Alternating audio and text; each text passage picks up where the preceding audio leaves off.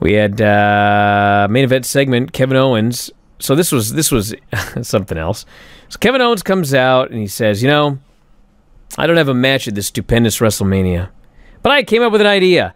I want to do a KO show, the biggest Kevin Owens show of all time, and I want a guest from Texas. And he says, I could choose Booker T, but he's a hypocrite.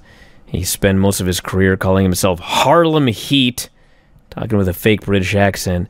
Shawn Michaels, he says, I'm a proud Canadian, and out of respect for Bret Hart, no way I'm doing that one.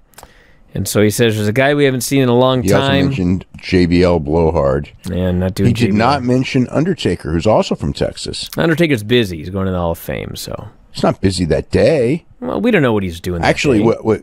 No, the Hall of Fame's Friday night, so he ain't busy Saturday. Well, he has to go stand on that stage. I guess. Yeah. Anyway, there's this guy, he says, hasn't done anything for a long time, probably let himself go, drinking beer, probably can't even walk to the ring, spent so many years wrestling in knee braces. It sounds to me like Austin must be in, stupendous shape right now, because Owen's playing it up like he's completely immobile and fat, which tells me he's Well, he ain't going to be fat. Not. He's not going to show up fat. No, of course not. That's my point. He must be in fantastic shape. If he wasn't, well, if he's in fantastic shape, he might want to do a match, but who knows? But yeah, I think he'll probably show up in good shape because he will. I mean, it's just like he ain't gonna show up out of shape. I mean, he's known about this. He's had enough lead time to where he's known he's going to be on the show. So, yeah. I mean, at least look good in a shirt and everything. I don't know if he'll take the shirt off. I saw him on what was the show? Straight Up Steve Austin. Where he did a segment where he was in like a hot tub or something. And I mean, at that time, he did not look like he was training, and that was not, cosmetic shape. He wasn't fat or nothing, but he just, he looked like a normal former athletic 55-year-old guy, but he can obviously turn it around. It's not impossible. I mean, at all. If you really, just diet for a while and train for a while, and it doesn't even take that long to get in, good enough shape if you're wearing a t-shirt. So I'm sure he'll be fine, because he would not, if he was not going to be fine, he would not be out there. He's got a lot of personal pride when it comes to that type of stuff.